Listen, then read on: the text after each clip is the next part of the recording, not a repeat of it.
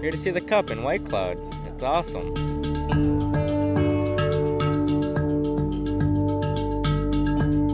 Someone from Sioux Valley, especially a Dakota native. I'm a Dakota native. He got to hoist the cup, so that's pretty awesome, and I just feel so proud right now. It's exciting. Like, my whole household is so thrilled to see the Stanley Cup.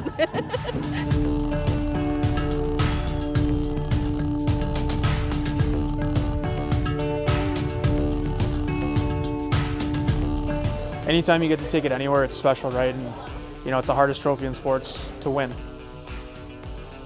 Being able to share it with friends and family that were along the journey to get me to that point, and you know, not as a thank you, but just as a, you know, that's what the hard work can turn into.